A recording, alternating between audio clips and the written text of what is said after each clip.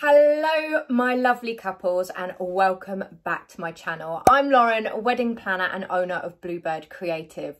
I am a wedding planner, stylist or wedding designer and business coach based over in the UK, helping couples to plan their own weddings. This week is a really exciting topic. We're going to be diving into wedding design, which is something that I am so passionate about and I haven't talked about on here for ages, guys. So I literally cannot wait to showcase what this video is all about. So let's just dive straight into the content, shall we? I'm going to be showing you how I take a couple that perhaps don't know what style or design they want their wedding to be, and we're going to be taking it to something amazing and creating their design so that it looks a little bit like this.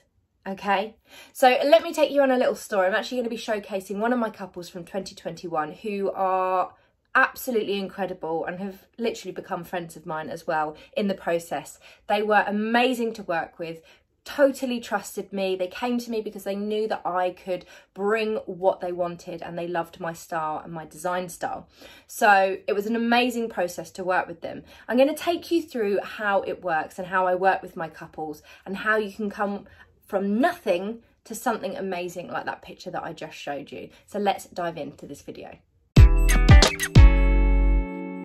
Okay guys, so when we first start out with a client and we're doing a design concept, I always have a full consultation with a client. So it's always a full design consultation. This particular client, I was actually planning their whole wedding. So we were doing our full wedding planning service, but I also work with couples just to create their design. So either way, whichever case it is, we still do a full design consultation. And that's where we sit over Zoom or sometimes over a cup of tea or a glass of wine, and we talk about what they like and what they dislike and how they envisage their wedding looking. Do they have any ideas on theme, on colour, how they want it to feel, what they want to evoke, all of the things, okay? This particular couple didn't really know what they wanted. They approached me and said they know the type of wedding that they want in terms of like entertainment, and they know that food's important, but in terms of design, they didn't know where to go with it. And they wanted me to kind of help steer the ship as such. Now, what I did in their consultation was I went through a load of questions. I talked through their favourite colours, what they don't like, because if they don't know what they like, it's always good to ask what they don't like. So if you're struggling with what you want, write down what you don't want, because you'll find that that still helps guide you in the right direction. So we went through their likes and dislikes. I also noticed how they were really into the interiors of their house. They had just done a renovation, a beautiful renovation, and I could see how they had decorated the interiors and how they were actually quite particular with their details and quite modern with their styling. So I kind of ran with that a little bit as well. So we learned a lot from just that consultation, and they may have come away thinking, oh gosh, we didn't really give much away, but I can then run with that. So the next stage after having a full consultation is to start using a Pinterest board. Now, if you're not on Pinterest, guys, I mean, it's been around forever, so you need to get on Pinterest, but I'm sure most of you that are watching this video already use Pinterest and probably have a Pinterest board for your wedding. What you want to do, and in fact I think I've done a video on this, so I will link it for you up here on how to use Pinterest for your wedding and how not to use Pinterest for your wedding, but we want to start our Pinterest board and we want one specifically for design. Okay, so we're going to get on Pinterest and we're going to start pinning ideas that fit the design brief. So I'm actually going to take you onto my screen now for part of this video, and I'm going to show you how I used Pinterest for this particular client. So I'm going to take you into the board that we created for their design. I'm then going to take you into my design book template, which is exactly the same as the one that I sell on my shop. So if it's something that you're thinking, how do I collate my ideas? It's in our shop. I use it for my clients. So I'm going to take you inside that, and you can see how their design went from I don't really know what I want to a Pinterest board and then into a design book. And then I'm going to do a part 2 to this video, guys, and I'm going to show you how the design book ended up into the most beautiful, beautiful wedding. We're going to talk about how we sourced the suppliers to fit the design and how we actually pulled everything together to create that amazing photo. And I'll just show you one more time because it's amazing. I mean, there's so many amazing photos. So guys, let me take you onto my laptop and I'm going to show you the Pinterest board that we created for this couple and where the design started. Okay guys, so you are now inside of my Pinterest. This was this lovely couple's wedding and this is how I started creating their design. So we had discussed their interior design from the house. I'd noticed that they had this amazing kitchen, something that I call the party kitchen, the dream. And they definitely had some kind of like industrial vibes coming through, like really modern styling. Lots of wood, and I could tell that they would like kind of the black metals and that kind of like modern touch. So I decided to kind of like take it into that modern industrial theming, but I knew that they really wanted lots of flowers and they really wanted it to feel wild and sort of whimsical, which is totally a Bluebird style. So I was totally here for this wedding. And I kind of wanted to combine the two. So it's almost like modern industrial meets secret garden. So you can see here, as I was pinning, that vision is kind of coming through. You know, we're talking here, like we've got lots of natural woods, lots of natural materials, but then we've got these really modern kind of like black metal features coming through in the cutlery. We've got the wild meadows here, which are absolutely stunning, and some other floral inspiration here. So for example, this looks like an Italian sort of like villa wedding, which obviously, actually part of the venue that they ended up choosing, we could have very much had a Tuscan sort of outside wedding, but UK weather, not quite so ideal for that. But you can see that it was all really floral and we wanted to create something overhanging the table. So I've pinned quite a lot of images where there's something happening above the table. Here you've got pendant lights, you've got some fabric runners, and you've got some foliage as well as flowers sort of like happening down on the tables, and the meadows look like they've been moved there. Let's find some other images. So this one down here, we went back to this quite a lot when we were discussing the design. So again, you've got the Edison bulbs hanging, the flowers and the foliage, and then you've got the table decor, which is very industrial with the woods, the black, like it looks amazing, and the two together just can look fantastic. The ceremony, in fact, we ended up with something fairly similar to this. So having the meadows and then the beautiful archway as well was just an absolutely beautiful focal that we wanted to create, but we wanted to be able to repurpose these meadows so that they weren't only used for the ceremony. We discussed lots of different sort of table plan ideas. So there was this kind of like using flowers and foliage pressed inside clear glass photo frames, which looks really beautiful. So we did discuss that and we actually did look into that as well.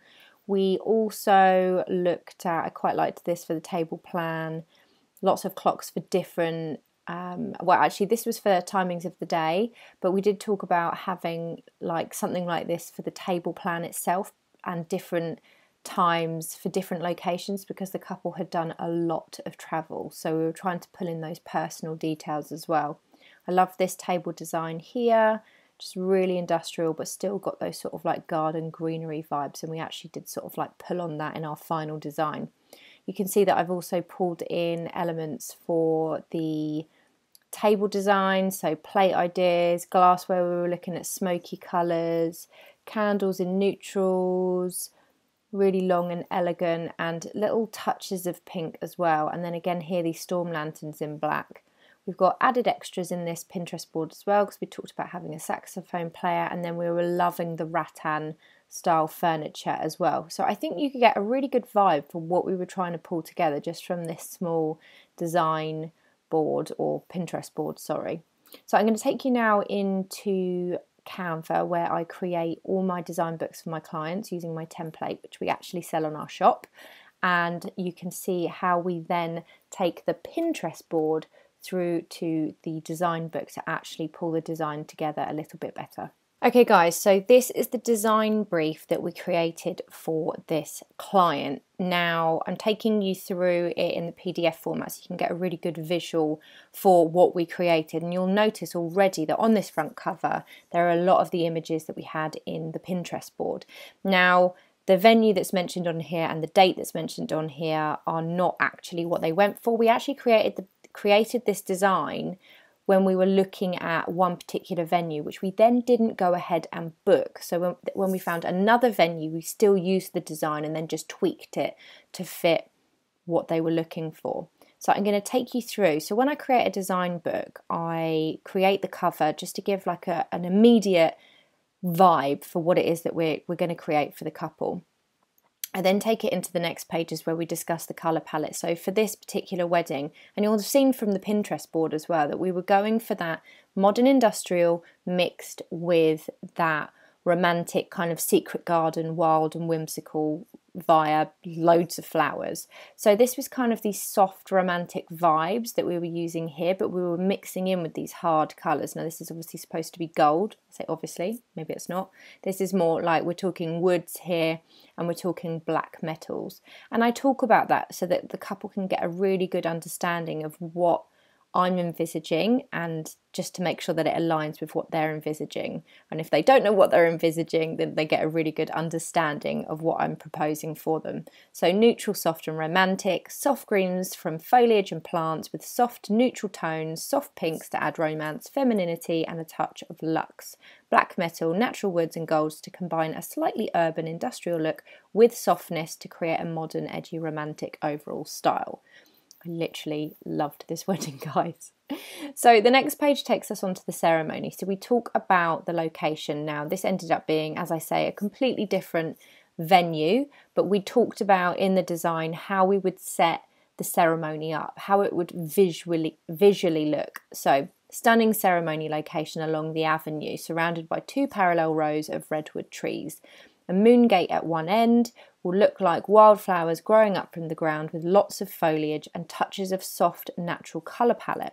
The chairs will line the avenue on coconut matting runner and will lead down from one end to the ceremony spot. Wildflowers will be placed at the ends of the rows running down the aisle to create a beautiful garden of flowers as the bride makes her way down the aisle.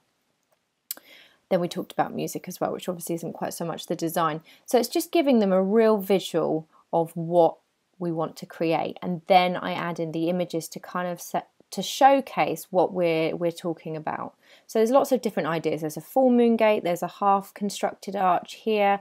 This is really cool and a little bit different, so it's like wild and growing up from the ground. Here is a beautiful arch with meadows, and here again is the meadows. And you'll see the images in part 2 of this video of what we actually do create and how we kind of use this as inspiration but then created our own take on it to fit our theming. So then when I'm building a design, I talk about the next part of the day, which is obviously the drinks reception. So we also just talk about how that's going to work, what we want it to look like. We talked about having clusters of furniture, a children's teepee area set up with some small games to help entertain them.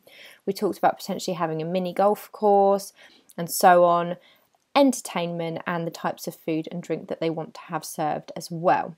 The next part of the day is then the wedding breakfast. So actually, sorry, I'm going to just take you back to here and finish talking about the drinks reception. So this is some design ideas for the drinks reception itself. So we're talking about the lounging area, so either like this or some rattan furniture, an outdoor bar, saxophonist playing in the gardens, and a little teepee for the kids to entertain themselves with. Then we move on to the wedding breakfast, and this was really the massive feature moment of this guy's wedding. We were talking about hanging flower installations above the tables or high long floral arrangements on wooden planks and metal plinths. We really wanted to pull those natural elements in and make this amazing, mixing it in with some neutral tones via flowers, candles and so on. Talked about small bud flowers along the tables as well as hanging flowers as well. Honestly, this was going to be amazing. So we then move on to some inspiration here, just pulling on what we were talking about on the last page and giving some images to go with that. These chairs are amazing, aren't they? So then we talk about the actual table settings itself. So we were talking about sort of these smoky colours mixing in with sort of some pinks and neutral tones. And again, you will see how we go from this and where we actually take it, because you can't always get the items that you want, that you're putting in your design book. They won't have enough of them. They don't have them available in the location. All these kind of factors come into play. you just can't get them in this country. I mean, I try not to put anything in a design book that isn't available in the UK, but sometimes, you know, we can make a few errors. Or things will change and designs will tweak, which, you know, happens all the time, because this is kind of like the first thing that we work from, and then the design will flow and change as we go. We don't need to keep making different design books. It just develops over time, which is exciting. So this gives a little bit more depth of like an idea of like the different areas. We're talking about sort of like storm lanterns and these table names and like pressing flowers and keeping the flowers going, basically. This is an idea of bud vases on the table with neutral coloured candles, as well as like hanging florals from the top as well. We talked about potentially having a cocktail hour, which we actually didn't end up having, but this was if we were having this other venue where we would have to turn the room around. But we were just talking about what we would have. Espresso martinis did come into play, as did Negronis, because they were the couple's favourite cocktails, so we did pull those into the day. Then we talked about the evening reception, talking about the food, talking about how we want the vibe to be, how we want it set up, and so on. This one doesn't tend to focus so much on the design, but just the feeling that you want to evoke.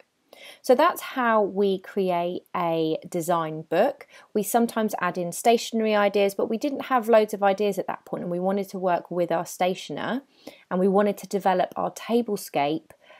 Then we would know more on what we actually wanted for our stationery. We tend to kind of like settle into that first, and then the stationery kind of follows. So we sent out some really simple save the dates, which were literally on white vellum with black writing. So it gave kind of this vibe when we sent the save the dates. But then when we went on to the actual on the day stationery, we'd already built up the design to how we really wanted it, and we were able to then step into that design a bit better with our stationer.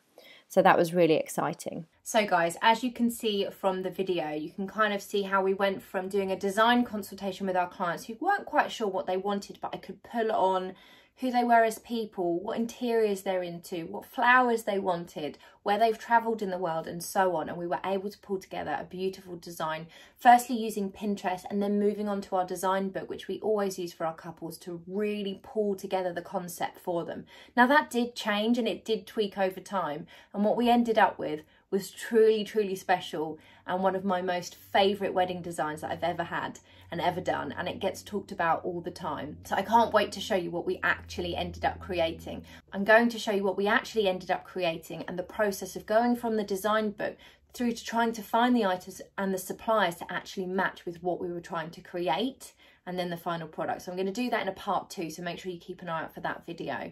I hope you enjoyed this video, and I hope you found it really interesting to see how you can go from nothing to something really exciting, and then obviously you'll see what we really did end up with, and it really, really was truly special. I hope you enjoyed this video. I will be back next week with some more wedding planning goodness. Don't forget guys, if you haven't already, make sure you subscribe to the channel, and you can also catch me over on Instagram at Bluebird_creative to follow behind the scenes, daily stories. I'm literally always on there guys. It's very real and raw, so hop over and give us a follow.